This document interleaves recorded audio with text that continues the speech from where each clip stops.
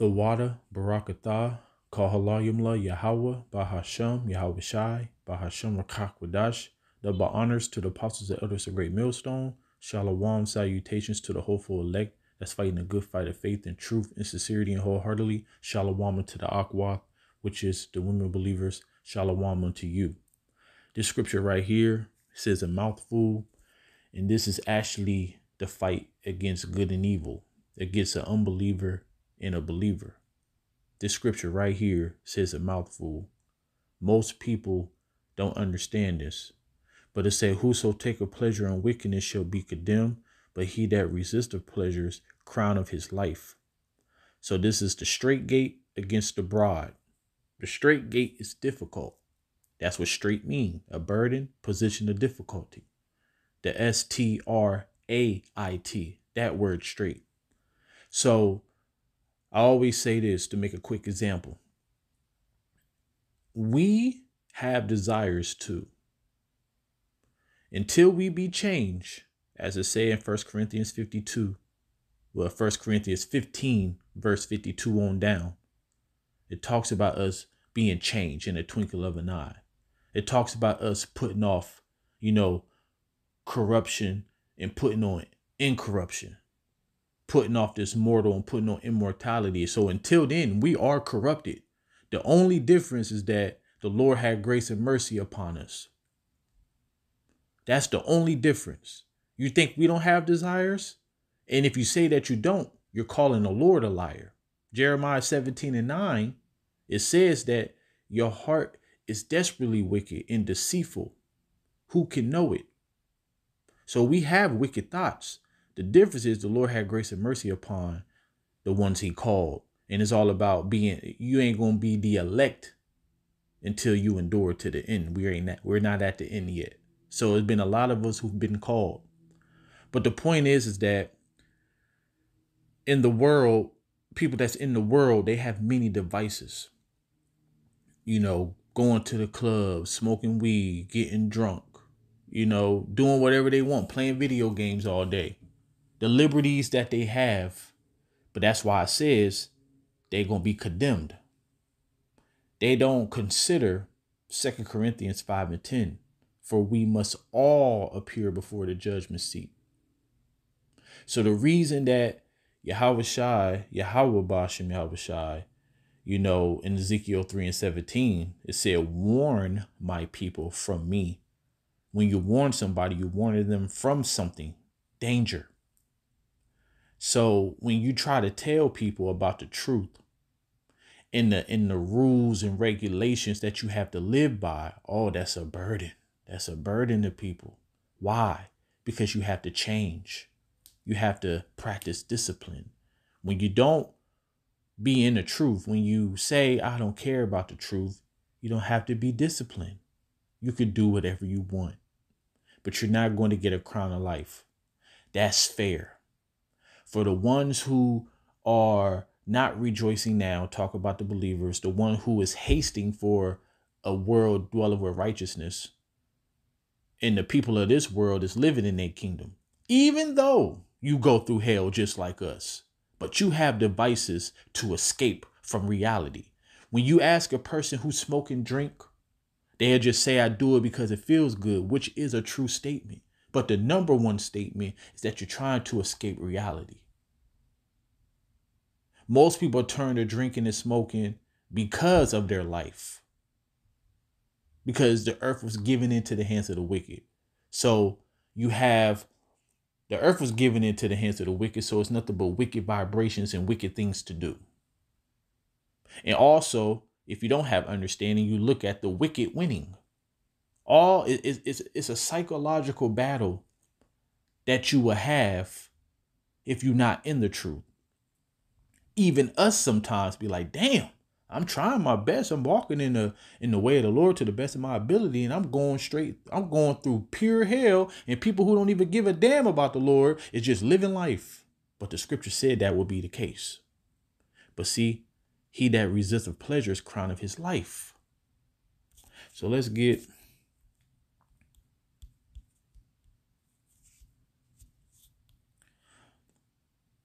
It says, and knowing that the time that now it is high time to wake out of sleep, for now is our salvation nearer than we believe. And this scripture is so relevant right now when we coming upon the few prophecies that have to come to pass. This ain't the time to be playing games. This is the time to be buckling down.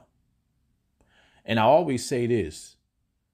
I believe that the elect is sealed already, but I'm just a man speaking. But for those who are able to get this truth right now, when the few prophecies have to come to pass, you don't even got to wait that long. The men of the Lord are still on the highways and byways preaching.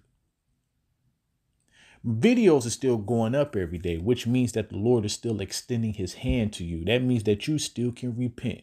If I don't know what the date is today, but whatever date it is, if you repent today and walk in the way of the Lord to the best of your ability, you have a chance to be part of the elect. And you ain't even have to, well, actually, now that I think about it, if you do, yeah, that's a good point right there. If you do come into the truth right now, it's still a blessing. It's still a blessing. Don't get me wrong, but it's actually going to be kind of hard because you're going to have to buckle down real quick and you about to come into the devil coming down with great wrath. Like your faith is going to be tested. So the things that the men of the Lord have in favor is that they've been going through the walk. They've been going through Satan trying them and people forsaking them. And, we all got to go through the temptation that's going to come upon the whole world. But the Lord said what he said. That if you keep the word of my patience, I'll keep you from the hour of temptation. Revelation 3:10. But the thing is, so whoever may hear this video and you playing games, it will behoove you to stop playing games and, come into the sanctuary of the Lord. But thinking about that, though, you have to really go through some things. You might love your wife. Your wife might leave you. If you got older children, your children probably not F with you because you just now in their eyes, you the Grinch. You just you just stoic, which means serious all the time. Because life is serious and people think it's a game. But thinking about it, though, for you to even be called in this time is still a blessing. Remember, the elect is foretold to win already. So even I'm speaking as a man right now. I'm just saying, if you come into the truth right now, you still have to go through hell and you probably you're not disciplined as others. But the Lord, he makes provisions for his elect. So for those who are able to receive the truth right now, you're still going to be good because evidently the Lord trusts you. Scriptures talks about how wisdom would try you by wicked ways first. And then after the wisdom is able to trust you with her laws, then she will come to you. Sirach 4:17. So it says, the night is far spent, the day is at hand. Let us therefore cast off the works of darkness and let us put on the armor of light. And that's the faith. The faith. See, faith is an action where faith would direct your steps. Also fear. And, a lot of people believe that this is a burden and look at it like it's no blessing coming after it. That's the problem with people. I realized the spirit that the Lord put on me. I make a lot of videos like this. If you don't like it, don't watch my videos because it's all about warning, prophesying, telling you what's about to come to pass, and then trying to show you your mindset and how your mindset is wrong. That's the spirit that the Lord put on me, So I'll go into a lot of videos like this, but it's so relevant for the times because as we getting closer and people still think that, we crazy. But the beautiful thing about this is that the Lord, everything that we go through is in the scripture, so you can't be offended. If you choose to be offended, go ahead.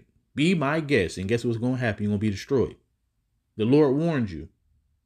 So, people is going to die. I've been quoting this a lot. Your mama, your daddy, if they don't believe, your children, if they don't believe, your wife, she had the best chance of being saved. But what if she committing adultery behind your back? She ain't going to make it. All right. Your favorite cousin, your best friend in the world, They ain't gonna make it. This is not no game. Why? Because it is. Whoso taketh pleasure in wickedness shall be condemned.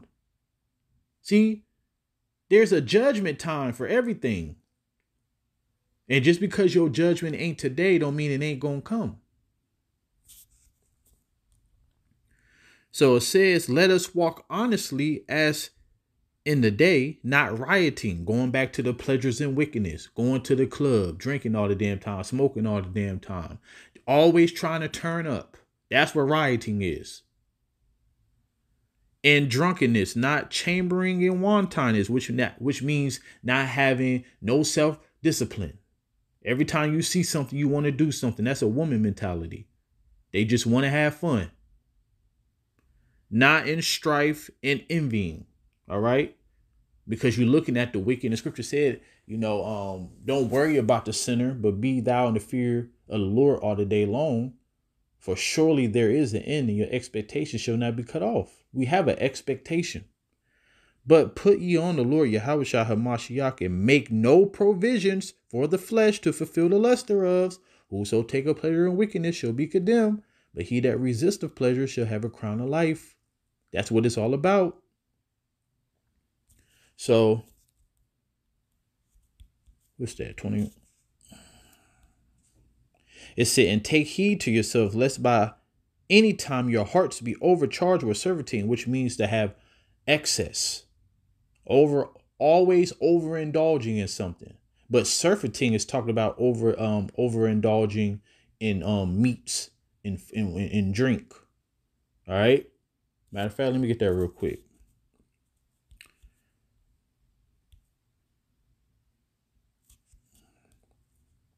It said, be not unsatiable, which means never satisfied, in dainty things, nor too greedy upon meats. So that's junk food and meats. For excess of meats bring of sickness, and servitude will turn into choler. Choler is anger and irritability. That's why your ass is always agitated all the damn time, because of your diet.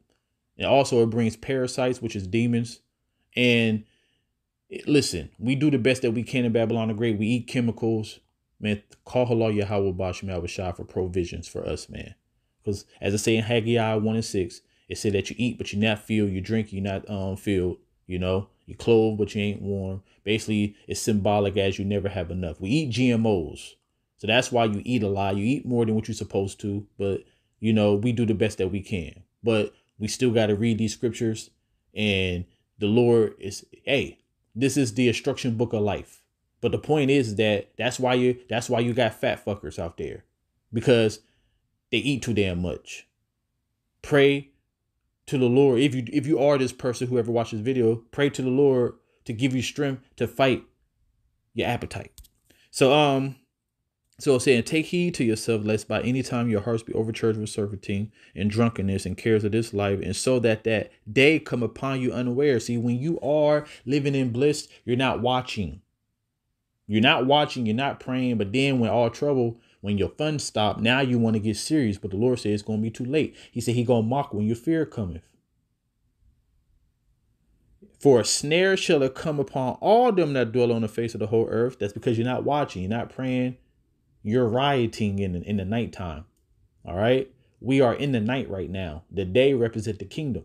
So you're rioting, which is partying, bullshitting, turning up in the nighttime when you're supposed to be mourning. You're supposed to be, the scriptures talks about how godly sorrow, work of repentance, but worldly sorrow, work of death. And that's what you doing, because guess what? You so worried about this world. You so worried about trying to be happy in this world, trying to turn up, trying to live the American dream, doing whatever it takes to get $1. All right. The scripture said he was going to bless us with our daily bread. And trust me, you're going to realize how important that is. I was looking for another word. You're going to realize how appreciative you was, because guess what? The scripture said we're going to be as pilgrims on the earth. So daily bread and all that stuff, you're going to be on the run. See, this is the one thing that I hate the most. I know people who got a good job, who got a house over their head, a car, they pay their bills, and they never go without food. And they complain every fucking day because they still want more. You're going to realize what you had was a blessing. And when you lose it, you're going to realize like, damn, I guess that my life wasn't that bad. You got people who live on the damn street with a sign begging for change, eating out of trash cans every night. All right. So it said, watch you therefore and pray always that you may be accounted. Let's read that first sentence again. Watch ye therefore and pray always. A man ought to always pray and faint not. Luke 18:1. The main reason why you need to pray is because our fight is not against flesh and blood, but principalities and spiritual wickedness in high places, man. We always attacked. The food attack us. The drink, the things that we drink, everything is poison in this place. Only reason that we alive is because of the Lord. Only reason that we able to have a sound mind is because of the Lord. Because guess what? Vanity and vexation of the spirit every damn day. You got to see wickedness. You got to hear wickedness. And the people that you love don't even F with you like that. And you can't even talk to them like that. You separate yourself from them. So it's basically you against the world. So watch ye therefore and pray always, that you may be accounted worthy to escape all these things, which means that trouble is coming. The Lord, this is Yahweh speaking. If I was in the blue letter, it'd be in red right now. All right. He said to be accounted worthy to escape all these things. What things? The trials and tribulations, the devil coming down with great wrath, famine, death. All right. Like this is what's coming to the world. So if you want to continue to have pleasure in wickedness and continue to do whatever your heart desire, well, you're going to not escape it. That shall come to pass and to stand before the Son of Man. That's what we look forward to. We looking to look Yahweh Bashem Yahweh Shai in the eyes, in the chariot, and going back to get that crown of life. Revelation 2:10 said if we endure, we would get a crown of life. Matter of fact, let me end it on that. Some of us going to be martyrs. Oh, damn well. We're going to get a crown first. It said, fear none of those things which you shall suffer. Behold, the devil shall cast some of you into prison, which is captivity, that you may be tried. And ye shall have tribulation 10 days. Be thou faithful unto death, and I will give you a crown of life. And if you know what death is, which is rest, all right, trust me, you would rather be in the spirit world than what's about to be coming upon the earth. And I'm talking about the second death. All right. If you die in the name of the Lord, you're going to be risen first to get a crown. It's a win-win situation. Call Halal Yahweh Bashem Yahweh Shai. Hopefully this video is edifying and shalom.